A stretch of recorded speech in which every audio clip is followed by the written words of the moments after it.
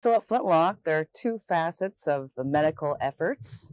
On the real world side, we're providing direct medical care to all of our participants.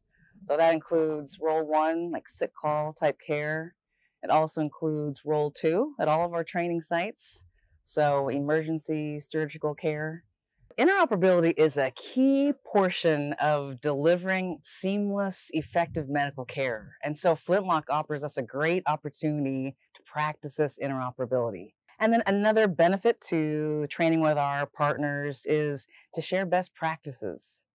We're very proud of what we've done in the US military system, but at the same time, our partners are living in their own AORs and have developed advances and have adapted to their specific needs and threats in their region. So this is our chance to listen to them and learn from what they have learned in their AORs.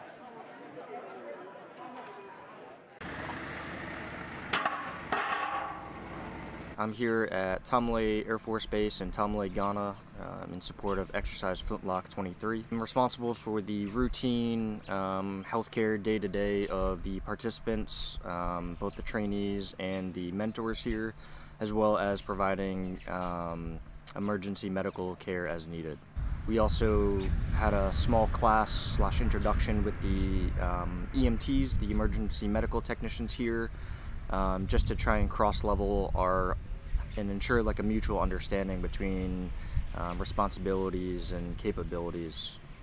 While I'm here at Flintlock 23, hope to learn a little bit more about African culture, learn a little bit more about austere medicine. It's kind of fun to be treating patients of different cultures and ethnicities and backgrounds in a different country.